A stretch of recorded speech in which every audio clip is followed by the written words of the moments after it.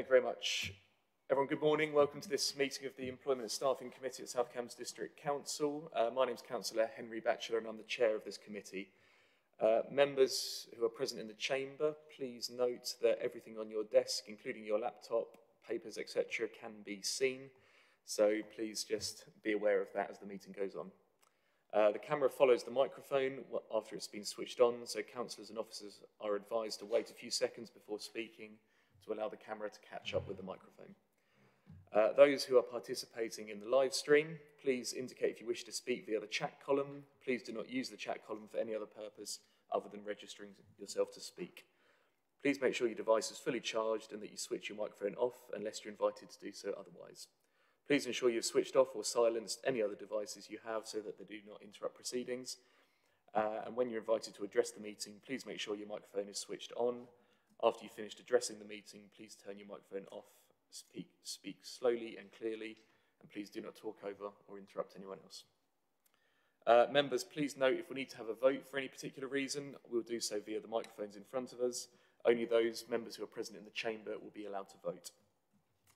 I can confirm that we are quorate, so we'll proceed.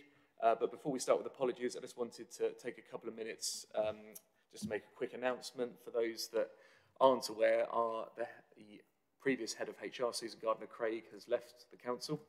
I just want to thank her for her service at the council. She's been a long-serving member of South Cambs, I think over 15 years she's been with us. And she's supported this committee very well over the years. She was the real driver behind the Disability Confident initiative that we are now part of, and also the various surveys that the staff surveys that the council has run over the years. So I just wanted to register my thanks as chair of the committee for her support for the committee over the years, and she'll be very much missed. Councillor Williams, John Williams, did you want to say something? Thank you, Chair. I'd just like to add my, as you, to thank Susan as lead member for finance and staffing. She's been enormously helpful to me. We successfully negotiated last year's pay increase, and she's given me an enormous amount of advice on staffing matters. So, I echo what you say. Great. Thank you, Councillor. Councillor Howell. Yes, thank you, Chairman. Again, I would also like to be connected and echo what you've already just said. I worked with Susan for many, many years and was portfolio holder for staffing and I can't remember what staffing anyway. Staffing at one point, and worked with Susan very closely during that time period. And all the time she's been given very fair, very good advice. And I wish her the very best of success wherever Susan has gone. And, yeah, it'll be very much our loss in there again. I think she was an excellent officer. So yeah, absolutely. Thank you very much. She'll be sorely missed. Thank you. So with that, members, we'll move on to the business ahead of us today. We'll start with apologies for absence, please. Patrick Adams. I'm pleased to say, Chair, that we have no apologies and every member is present. Great, thank you very much. Item 2, declarations of interest. Do any members have any interest to declare for any items on the agenda today? No. So we'll move on to 3 minutes of previous meeting. Members, we have the minutes from the meeting held in July on pages 1 to 4 of our agenda. Does anyone have any comments or alterations they wish to make? No? Okay. Then I will sign those as a correct record at the end of the meeting.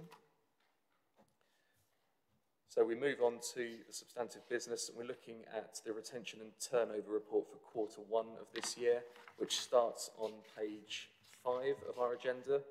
And I believe we have Jonathan Corbett. I believe you'll be presenting this to us. That's correct.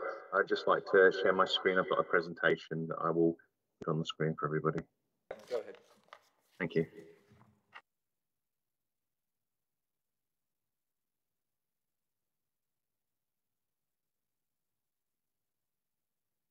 Good morning, everyone.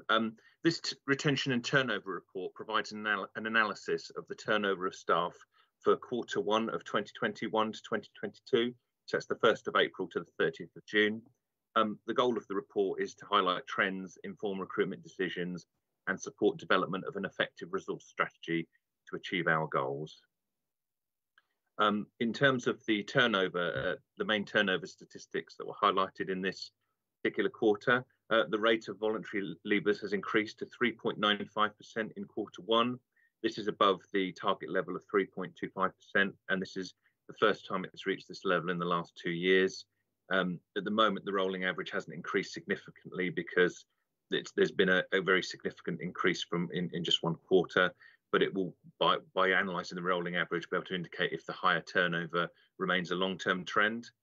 The areas with the most significant turnover in this time period were shared waste, HR and corporate services, and housing.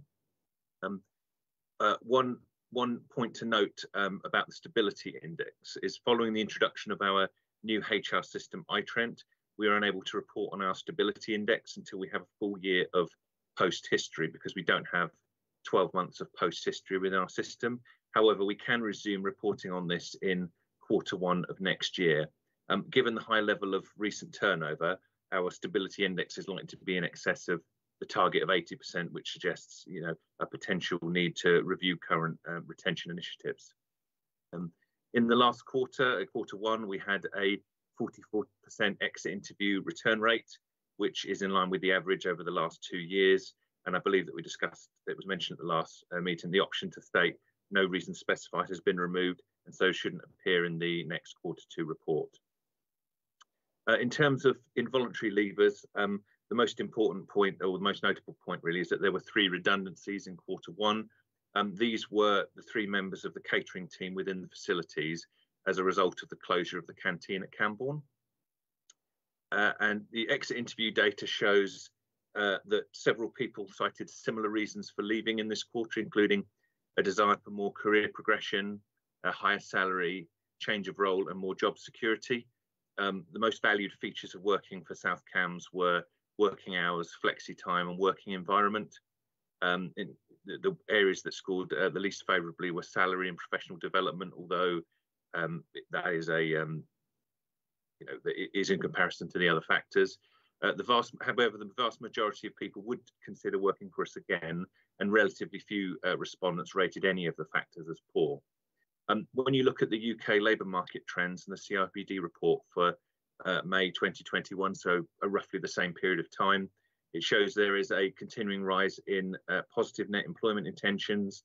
So there's has been an increase from a rating of plus 11 points to plus 27 from February to May. And there's been a sharp decline in redundancy intentions and a rise in recruitment intentions.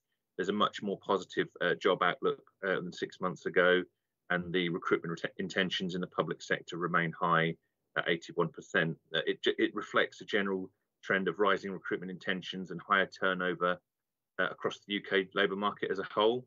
There's been and the CIPD attributes this to the general improvement in economic outlook as businesses have reopened following the COVID-19 lockdown. In terms of recruitment, during this period of time, recruitment to vacancies remains high at 84% success rate. We had 1 new apprentice starting during Q1, although new opportunities have been advertised and successful recruits will be starting shortly. At the moment, there are 32 agency staff across all departments, with 22 in Greater Cambridge Shared Planning alone. This is a significant increase over the last 6 months, and almost all of this is related to the increase within the planning service. The Casual Worker Bank recruited 4 new casual starters in Q1, and that's helped to reduce our reliance on agency workers somewhat. Appendix E of the report has been amended. It now contains ethnicity statistics for South Cambs District in 2011, following the feedback received at the previous Employment and Staffing Committee. This shows that Black and minority ethnic employees are slightly underrepresented as a proportion of the known total of the local population, although the fact that 10% of employees haven't disclosed their ethnicity means that, or hadn't disclosed at that time, means all the proportions are off. It's not fully reflected in it's hard to gain exactly what the exact proportions are. However, when the new census data from this year has been fully published, we'll be able to update the comparators, so we'll have a much more up-to-date reflection of what the true statistics are. Finally, we've got the new HR system has enabled more thorough reporting on the council's employee profile. We've been able to report on a number of protected characteristics from Q1 of this year, which we hadn't been able to do before. The most significant variations that we found in Q1 were related to age. The 29% of leavers in Q1 were under the age of 30, although they only count for 13% of the workforce. And of the 7 voluntary leavers amongst this group, all of them stated they had a new job offer, were relocating, or the position was not what they had expected. There was a slight overrepresentation in terms of male leavers in Q1, but this was largely the result of an increased turnover of shared waste, refuse loaders and drivers. This was mainly due to personal reasons such as relocation, new job offers, and to maintain a better work-life balance. There were no significant variations in leavers based on ethnicity, disability and religion compared to the proportions within the council at the moment. Does anybody have any questions? I will open up to members if there's any questions or comments they wish to put to you. We'll start with Councillor Daunton, please. Yes, thank you. And thank you for a very good presentation and a very thorough report. I'm looking at page 15, paragraph 29, which talks about the common reasons for voluntary turnover, more career progression. I'm just wondering how we can handle that, because clearly if you want to stay within the organisation, some areas need a professional qualification. So if you wanted, say, to move from housing to environmental health, in order to progress in environmental health, you'd need a professional qualification. So what can we do to help those people who want to move within the organisation? Do we offer help with professional qualification? And how is career progression discussed? Jonathan? Yes, absolutely. We have one of the things that we have obviously is our annual PDR cycle, where employees can discuss with their manager about different options they'd like to pursue in terms of their career, future development for the next 12 months. It's something we've been encouraging, and we run annual training courses both for employees and managers to get more out of that particular process. We also have an ability for any employee to request particular professional training that they'd like. They can submit an application form, and it'd be considered as it would be considered as part of the training budget. So if someone was moving into a new area they want to develop in, there is the option for somebody to be supported to learn the necessary professional qualifications to perform that role. Do you want to come back? Yeah, yes, and just another supplementary question. So we've heard in the past about staff moving from the call centre, getting the experience of answering queries and then moving into one of the divisions, departments in the council. Is that still happening successfully? It would be something I perhaps would need to look into a little bit further and determine what about contact centre leavers over a period of time. I wouldn't be able to confirm that in the detail, but I can certainly speak to the contact centre managers and determine if that's happening and what's been happening in specific detail. But it's a good point that contact centre employees, that's generally one of our I would say an entry-level position. And it's a very good place in which we're to learn those essential customer service skills and go forward. So I will follow that up for the contact centre. Thank you, Jonathan. Councillor Heather Williams. Thank you, Chair. I've got a couple of questions. They mainly relate to page 14 and 15, which I think is the same in the paper as well as the online. Sometimes they're different, so you might want to. So it's also paragraph 25, 26 and 28 that I'm looking at.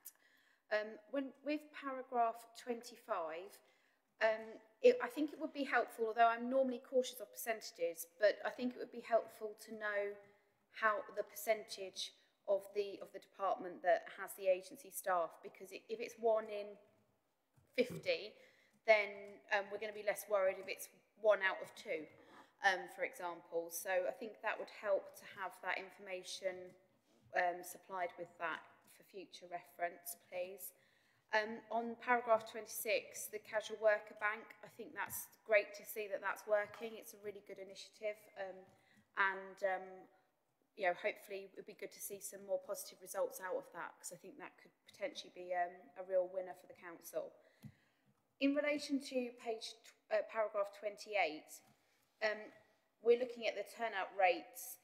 I do wonder if it's right to be sort of comparing it to the last 2 years, because they're very COVID-driven years, and we know from a lot of the data and information that because of a feeling of job security and those sorts of things, people were naturally more reluctant to leave their professions or their jobs in all sectors if they had some form of job security.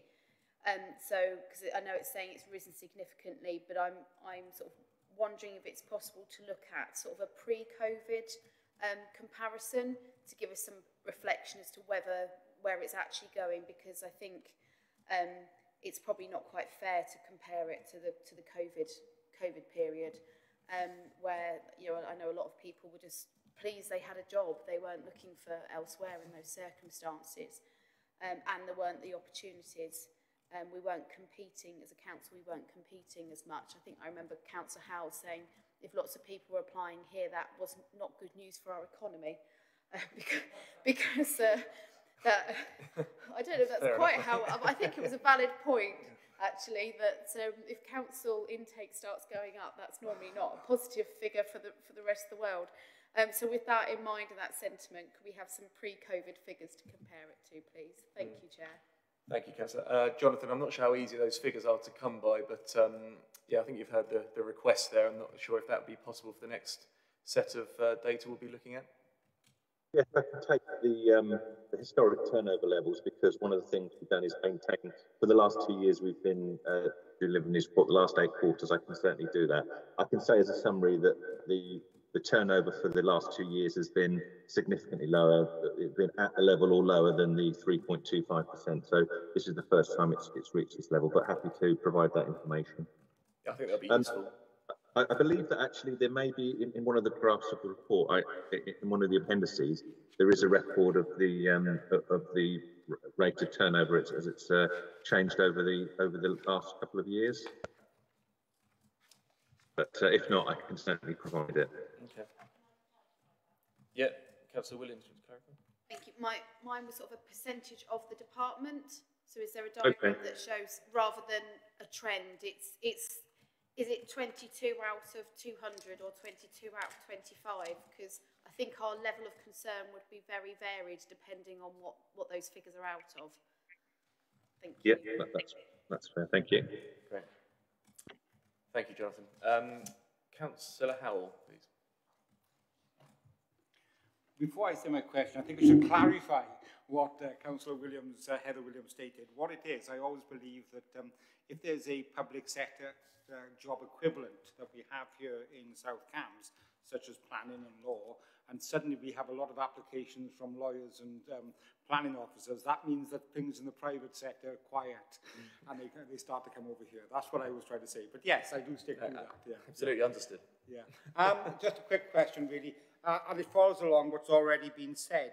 So on page 11, paragraph 15, it says there, in contrast, salary and professional development are viewed least favourably. Now, not so much career development, but professional development within their own career, whether it be paying their fees for any professional organisations people are a member of, or increasing their ability and knowledge drain within that area. Is that something that we're going to look at in the future? Because that's something we can address quite quickly, as opposed to salary and other factors that have been brought up. Thank you, Chairman. Thank you. Jonathan, I don't know if you want to comment on that. Yes, certainly we are in a method of every year we ask people as part of their PDRs to complete any particular training or anything that's going on at the moment. I know because I've been overseeing the training budget for the last 2 years that we've run over 200 courses or 200 learning events, and we've also been keen to ask employees and managers what sorts of things that they would like to improve their professional development. So we're always taking that type of feedback. We've also run a number of HR courses specifically, and we're looking to develop some more ones in future to help managers that are new to their role and perhaps haven't had the same type of shadowing opportunities that they might have had everyone been in the office. Yes, thank you, Chairman. Thank you for that. That's really is appreciated, and that information is good. The one thing I want to ask, and it's just gone off slightly on a tangent, if we put somebody on a substantial course, we always used to sign them up to, if they left within a certain time period, they had to pay back the difference in the money. I can see nodding of heads going on up there already. Is that we still doing that? And do we actually do it, I suppose, is the question I'm asking. Yes, I believe we do, yes. It would be something that would be agreed as part of the, if someone has applied to, you know, attend a more substantial course, we would. Okay, thank you. Councillor John Williams, please. Thank you, Chair. We'll just pick up on some of the points being raised so far. I mean, certainly on progression within the organisation, that's an area clearly that has come up, and you know, as lead cabinet member for staffing, I will be looking and taking that forward, and we'll see whether or not we need to have a special review of that. On the point of Councillor Howell made and about you know, retention of staff at the moment, I don't think we'll see a truer picture until probably Q3, because don't forget we have recently increased pay, which won't actually start to work through until the third quarter. So it'd be interesting to see, given that other councils that are in the joint negotiated in J&C have yet to settle, it'd be very interesting to see what effect our 2.5% pay increase has had on retention.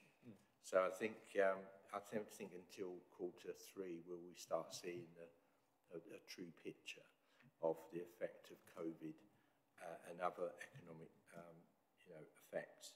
And then the third point, just to pick up, I mean, I went in initially into public service not for the money but for the pension, and it's unfortunate that nowadays, you know, that's not true.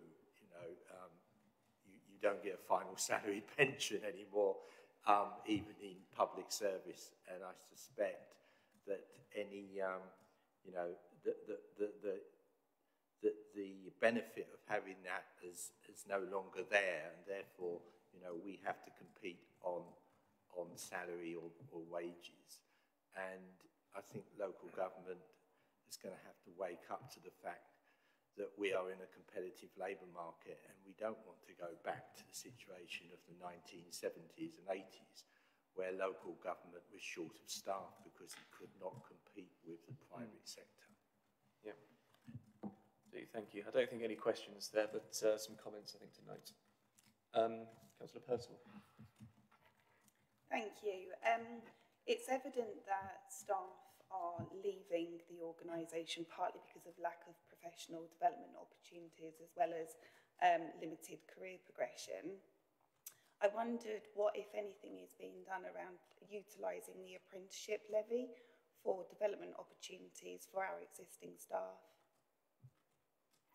Yes, we are doing a great deal in terms of developing apprenticeship levies. I believe we've already run a full cohort of the management apprenticeship scheme for new and aspiring managers to complete, and that's something that we can then reclaim the money at a later date.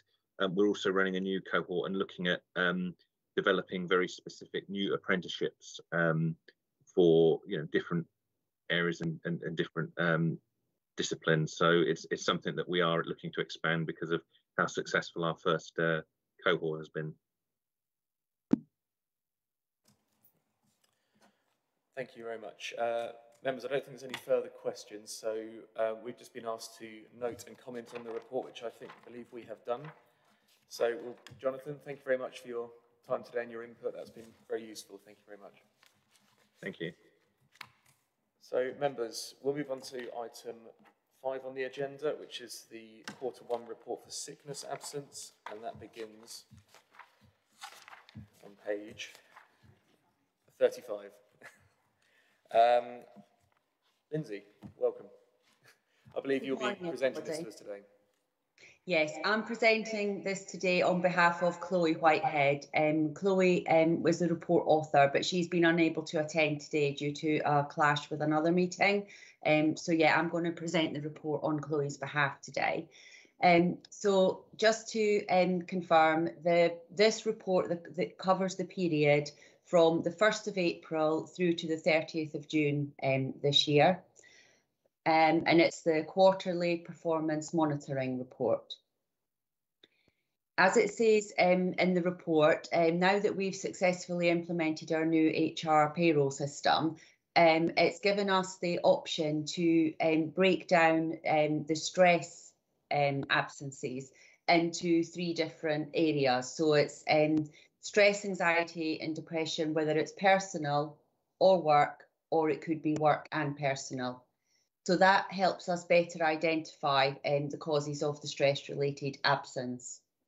It does mean, however, that the reports are showing a decrease of 178 days attributed to stress and depression and mental health, because that category is not being used anymore. However, there is only an actual decrease of 65.5 days.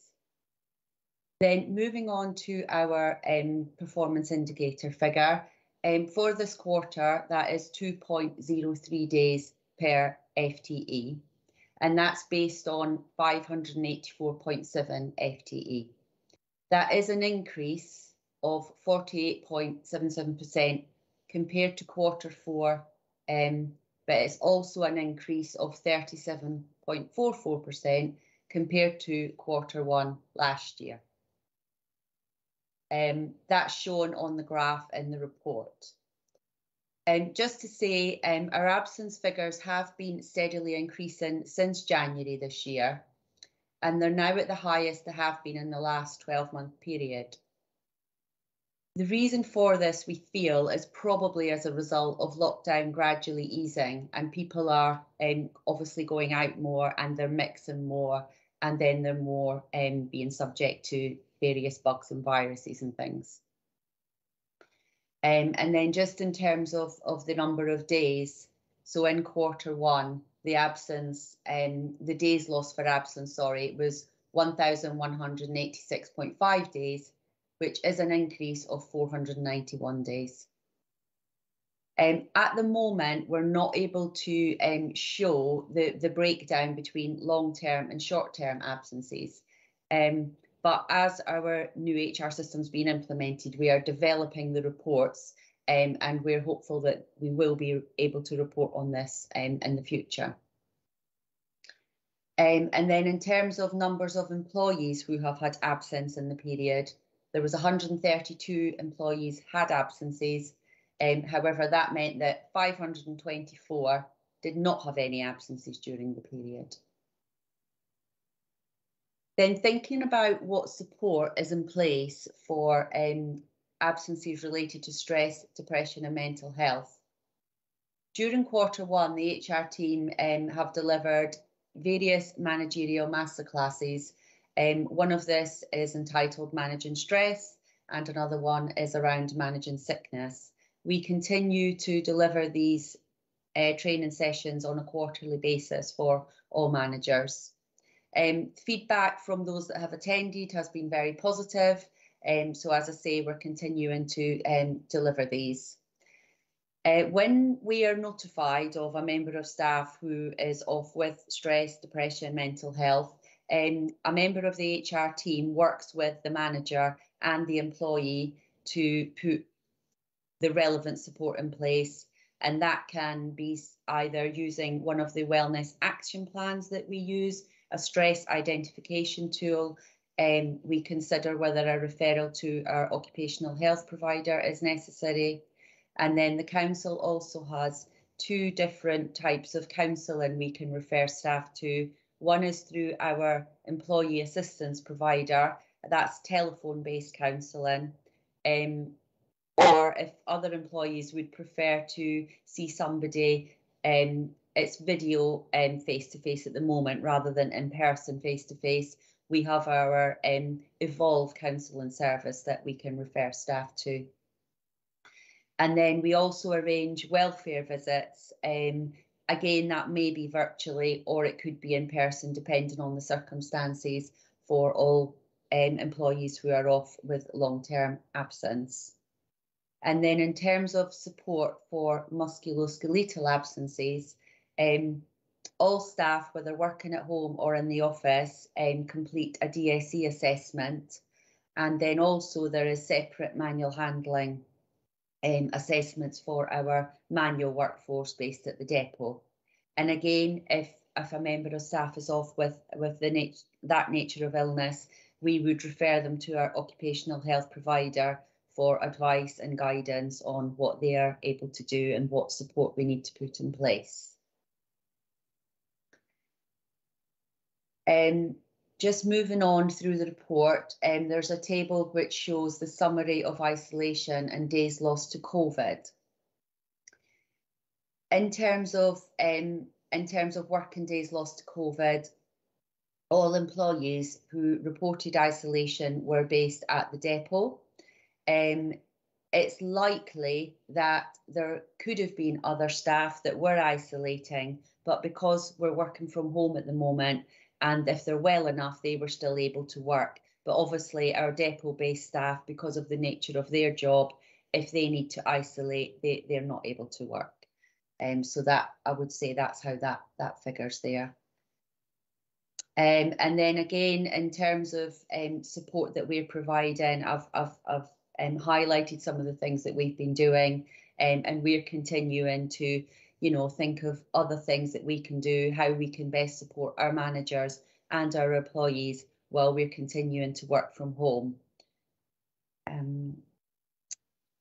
And yeah, that's kind of the highlights that I just wanted to cover from the report. So I don't know if anybody has any specific questions they'd like to ask. Yeah, thank you for that, Lindsay. If you wouldn't mind holding on, I'm sure there will be some questions for you, and we do have one straight off the bat from Councillor Daunton. Thank you. Yes, thank you for the report and for the presentation. I want to tie together the previous report and this one, because in the previous report it was mentioned that one of the benefits that staff feel is flexible working. And if we extend that to home working, the increase in home working, has there been any tracking of whether or not home working is actually lowering stress or increasing stress? And a sort of a bit of research really on the effect of home working. I'm not aware if any tracking has been done, but that's a good point, and that's certainly something that we could look at moving forward. I think that would be really important because it's going to be very different in different circumstances, and it might really be very useful to do a survey based on that. Yeah. Thank you. Thank you, Lindsay. Councillor Heather Williams, please. Thank you, Chair. Just one thing I wanted to clarify on page 54. It looks like there should be another graph at the bottom. I can see that, and I'm not sure if that's something we should have or shouldn't. So I just wondered if you could clarify. I don't know if you can see on the paper, there's kind of like... I think it's a continuation from the page below. I appreciate you're looking on your iPad. Yeah, because I'm doing the paper-free thing, so I'm like, is that a... yeah, so we could just clarify what that random blue bit is I've got on the bottom of my screen, please. I think it's likely a reprographics error. Oh, right, okay, yeah, makes sense if you've got the paper version. Rightio, thank you for that.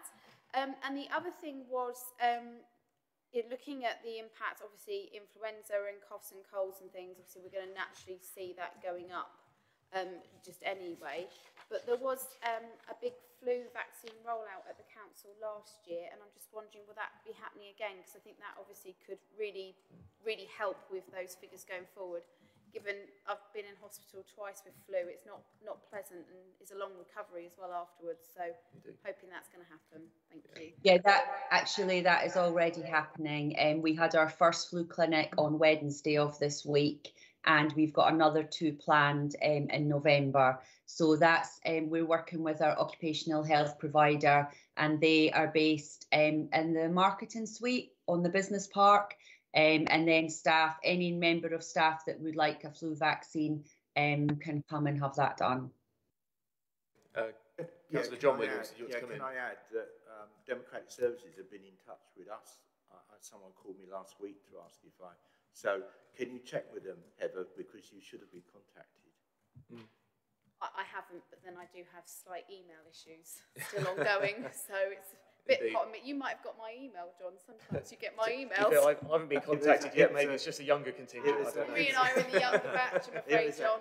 Yeah, no, it was a phone call I got. But anyway. I haven't had one. It's age-related. I think the oldest, Right. oldest first. We'll leave that one there, then, should we? We'll wait for our call, Henry. Indeed. There has to be some benefit from growing older. Councillor Howell, please. Thank you, Chairman. Well, I think it'll be fair to say that we've never used so much red ink with regards to this report, but then again, we've been through an unprecedented time and we just can't compare these stats to anything else we've ever done. So, you know, we just got to accept them and move on, really. It's got to be fair about this.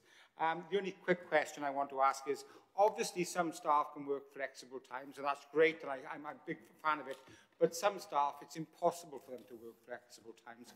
How do we try and help those staff along? And I'm going to give the refuge collectors as being the obvious example I'm thinking off the top of my head, but I'm sure there's many others. What can we do to show them that we're trying to help them as well as those who have got flexible time and work in? Thank you, Chairman. Thank you. Lindsay? Yeah, I mean, obviously, as you say, we can't do the same kind of flexible working for our refuse staff. However, you know, there are some members of that workforce that working time really suits them. They really like starting early in the day and then, you know, working at 6 and finishing at 2. For example, if they may have children in school or whatever. So that is actually something that they are comfortable with. In terms of what we've got in place at the moment, off the top of my head, I can't think of anything specific, but I do know that the team managers and the operation managers at the depot, you know, are in regular kind of contact with the refuse staff, that if they did have a need to, you know, leave early one day or something, they will, where they can, they will agree that with them, you know, if they had a medical appointment or something like that. So they would kind of work that with their manager. But yeah, it is, you know, it is something that is difficult because of the nature of the role that they carry out. Yeah, please. That's fine. That's exactly. I mean, I can't think of anything off the top of my head, and you know, I mean, I have to bow to the officers' report here, but yeah, that's difficult. But if that can be kept in mind for those members of staff that unfortunately can't do flexible time, then we can look at something for them as well. I don't know what, but that'll be great. But thank you, Chairman. No, thank you, Councillor. Members, I don't think. Sorry, John Williams, please. Yes, thank you, Chair. Just one quick point. On page 37 of the agenda pack, there's a table which shows total days lost to stress, depression and mental health. And it would appear, and I can understand why this has happened, that all days lost up until the first quarter of this year were down to stress, depression and mental health. Obviously, that's not correct. So I suspect that we should have had a different colour for those, given that we can't break them down because we can't pair with previous years. But it would suggest that up until the first quarter, because it's the same magenta colour, that everything was stress, depression and mental health until then. Yeah, that's showing that previously it was grouped as stress, depression and mental health, whereas now we can break it down into whether that is personal or work and personal. So that's why it looks different in Q1 for this year. Essentially, we've just started asking what the cause of the stress is. Yeah. I think there needs to make perhaps just a note on another paragraph, maybe. Okay. To explain that. Sure. Yeah. Yeah, if that can be clarified for the next report. Okay. Yeah, no problem. Thank you very much. Members, I think that's all the questions we had. So, Lindsay, again, thank you very much for the report. Thanks for standing in for Chloe. We appreciate your time and your input. Thank you. Members, we're on to agenda item 6 now, which is an update on the Disability Confident Task and Finish Group. believe you may have seen the email that Patrick very kindly sent round from Councillor Chung Johnson, who heads up the Task and Finish group, giving us a brief update. I'm not proposing to run through it all, but one thing she did ask for was whether this committee would like to have a discussion around whether the Task and Finish group needs to continue, given the fact we're now achieved level 2 in the Disability Confidence Scheme. So I suppose that's something for us to discuss and make a recommendation on today. Councillor Howe. Chairman, as much as I would like to discuss and make a recommendation, I think we need to really look at what is level 1 and 2 and what is level 3, 4 and above. My experience in the past has said that level 1 and 2, on all things, on all different things we've attained, are normally quite easy and quite administratively. And after that, it gets a little bit more challenging, and that's where the real difficulties and the real impact we can have on the different organisations and different people who use our facilities can make a big impact on helping them. So I would ask politely, Chairman, if we cannot make a decision today, but rather have a small paper with just what is 1 and 2 and what is 3 and 4. Okay, so we can actually look and see then, yes.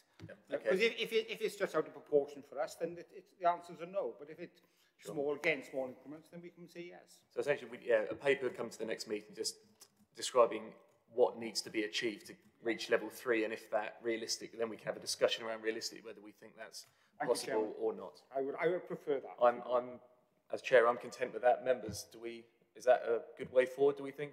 I'm seeing nods, so Councillor Howell, thank you very much. We'll, Patrick, we can add that to the next meeting's agenda. That would be useful. Members, I think we've reached the end of the meeting. Just to note, the date of the next meeting is Friday the 14th of January. So probably one of the first committee meetings of the new year. So yeah, again, I thank everyone for their time, and as officers, members alike. So thank you very much, and see you all in January. Thank you, Chairman. Thank you.